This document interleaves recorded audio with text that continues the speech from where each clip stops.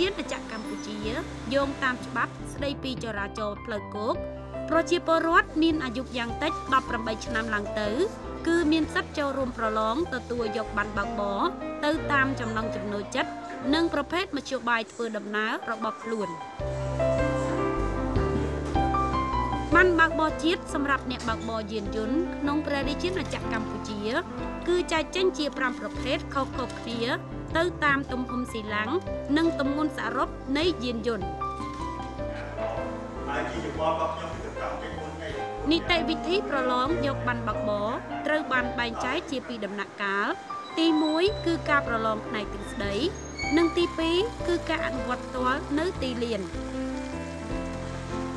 យើងចែកចេញជា5វិញ្ញាសាសំខាន់ក្នុងនោះផ្នែកទី1គឺបញ្ហាការយល់ដឹងផ្នែកច្បាប់ចរាចរណ៍ទី2គឺបញ្ហាយល់ពីបញ្ហាសិទ្ធិអត្ថិភាពក្នុងការផ្លូវប្រសពហ្នឹងគឺថាត្រូវការគាត់ស្វែងយល់ឲ្យយល់ដឹងពីបញ្ហាសិទ្ធិអត្ថិភាពសំណួរទី3វាទាក់ទិនទៅនឹងបញ្ហាផ្លាកសញ្ញាចរាចរណ៍គាត់ត្រូវមានការយល់ដឹងពីផ្នែកចរាចរណ៍គ្រប់ជ្រុងជ្រោយទី4គឺយើងមានការត្រួតពិនិត្យការត្រួតពិនិត្យនេះគឺត្រួតពិនិត្យគាត់ត្រូវយល់ដឹងការត្រួតពិនិត្យទៅលើមធ្យោបាយរបស់គាត់មុននឹងគាត់ចេញដំណើរមុននឹងគាត់ចាប់ដើមកាន់ដៃចង្កូតគាត់ត្រូវយល់ដឹងថាគាត់ត្រូវត្រួតពិនិត្យមធ្យោបាយគាត់របៀបម៉េចនេះក៏យើងមានសំណួរនៅក្នុងបញ្ហាហ្នឹងចំណុចទី5គឺជំនាញតាក់ទិននឹងជំនាញបើកបរគាត់ផ្ទាល់បានន័យថាសមត្ថភាពគាត់នេះឯងបាទបន្ទាប់តែគាត់ប្រឡងបានចប់សពគ្រប់បានន័យថាគាត់ទទួលបានជោគជ័យនៅក្នុងការយល់ដឹងលើ5វិញ្ញាសាសំខាន់នេះហើយបានន័យថាជាប់ទ្រឹស្ដីឯងទើបគាត់មានសិទ្ធិទៅកាន់ដៃចង្កូតដែលយើងប្រឡងនៅទីលានគឺយើងមានគណៈកម្មការរបស់យើងនៅតាមគោលដៅនីមួយៗមានផ្លូវរត់លាតនិងផ្លូវឡើងតួនិងមានការចូលប្រអប់មានចូលតេចូលអីហ្នឹងគឺទៅតាមកម្រិតដែលយើងត្រូវការឲ្យគាត់យើងពិនិត្យមើលសមត្ថភាពរបស់គាត់ពាក់ព័ន្ធនឹងប័ណ្ណបើកបរចាប់តាំងពីឆ្នាំ1985មកម្លេះ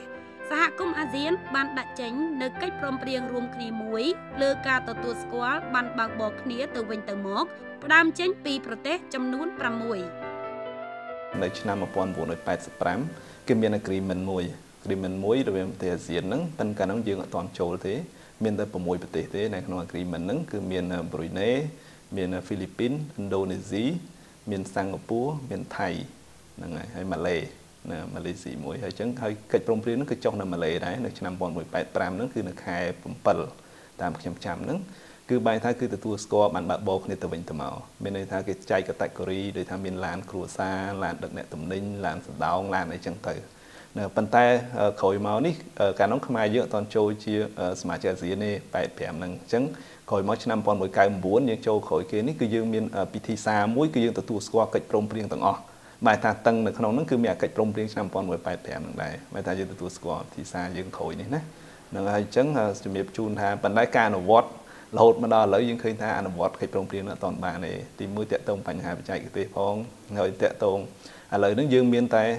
ចុះ MOU មួយគ្នាឬមក agreement មួយគ្នាផ្ដោតទៅលើកូតាយានយន្តមានន័យថាយើងឲ្យយានយន្តដឹកអ្នកដំណើរដឹកទំនិញឆ្លងកាត់តែឥឡូវយើងមានកូតាជាមួយប្រទេសដូចវៀតណាមថៃឡាវជាមួយគ្នាអញ្ចឹងទៅហើយយើងឲ្យកូតានេះទៅវិញទៅមកហ្នឹងហើយយើងឃើញថាអាហ្នឹងយើងទទួលស្គាល់តែក្នុងកម្រិតកូតាហ្នឹងដោយថាយើងឲ្យប្រមាណ100គ្រឿងគឺអ្នកបើកបរយើងប្រមាណហ្នឹងគឺយើងទទួលស្គាល់ប៉ុណ្ណឹងហើយនឹងករណីពិសេសដូចឡានសុំចូលករណីពិសេសជាក្បួនហ្នឹងយើងលើកលែងយ៉ាងហ្នឹងដែរក្រោយពីប្រទេសកម្ពុជាបានចូលជាសមាជិកសហគមន៍អាស៊ានមកកម្ពុជាក៏បានទទួលស្គាល់កិច្ចព្រមព្រៀងនោះដែរ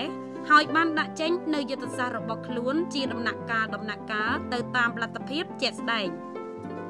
ក្រោយពីយើងចូលដូចជាឆ្នាំ1999នេះយើងមិនមានពិធីសារមួយដូចខ្ញុំបានលើកឡើងដំបូងទទួលស្គាល់កិច្ចព្រមព្រៀងនឹងដែរគឺយើងប្រឹងធ្វើម៉េចយើងជំរុញធ្វើម៉េចឲ្យមានកូតាច្រើនសិនដូចថាយើងជាមួយវៀតណាមឥឡូវយើងរុញដល់500គ្រឿងហើយ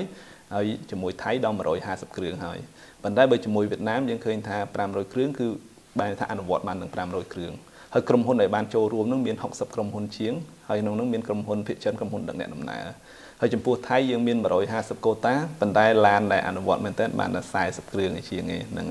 ហើយយើងសំខាន់យើងពង្រឹងជំរុញធ្វើម៉េចឲ្យអាការទទួលស្គាល់គ្នានៅក្នុងកម្រិតប៉ុណ្ណឹងឲ្យបានជោគជ័យសិននិងយើងនឹងជំរុញប្រហែលជាគ្រោងនឹងជំរុញធ្វើម៉េចឲ្យដូចប្រទេសអាស៊ានផ្សេងៗទៀតដែលចង់ឲ្យមានបានទទួលស្គាល់នេះជាទូលំទូលាយហើយបើកច្រកតែមួយចេញចូលដូចនៅអឺរ៉ុបចឹងតាក់ទងនឹងបានបើកបរយានយន្តបច្ចុប្បន្នអគ្គនាយកដ្ឋានដឹកជញ្ជូនផ្លូវគោកនៃក្រសួងសាធារណការនិងដឹកជញ្ជូនបានកំពុងរៀបចំតាក់តែងនីតិវិធីនៃការចេញបានបើកបរអន្តរជាតិដើម្បីពង្រឹងការគ្រប់គ្រងនិងសុវត្ថិភាពបើកបរយានយន្តស្របតាមអនុសញ្ញាស្តីពីចរាចរណ៍ផ្លូវគោកទីក្រុងវីយ៉ែនថ្ងៃទី19ខែកញ្ញាឆ្នាំ1949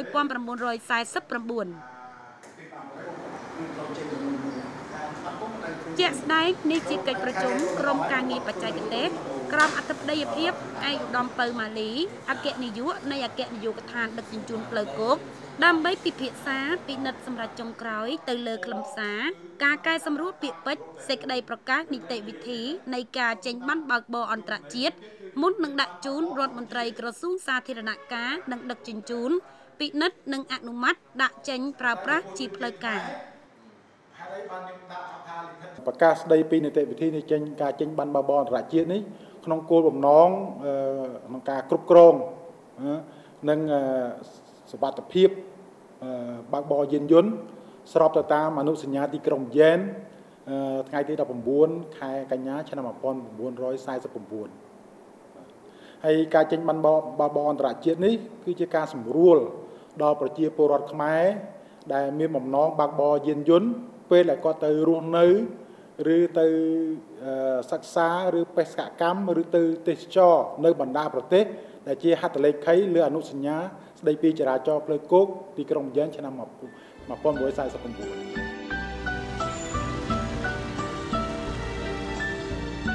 តាមរយៈការខិតខំប្រឹងប្រែងរបស់ក្រសួងសាធារណការនិងដឹកជញ្ជូននិងដៃគូអភិវឌ្ឍនានាព្រមទាំងការគាំទ្រពីរាជរដ្ឋាភិបាលកម្ពុជាផងនោះសង្ឃឹមថាទៅថ្ងៃអនាគតកម្ពុជាពិតជាមានលទ្ធភាពអនុវត្តបាននៅផែនការយុទ្ធសាស្ត្ររបស់អាស៊ានចំពោះការកែសម្រួលបានបើកបរយានយន្តជាក់ជាមិនខាន។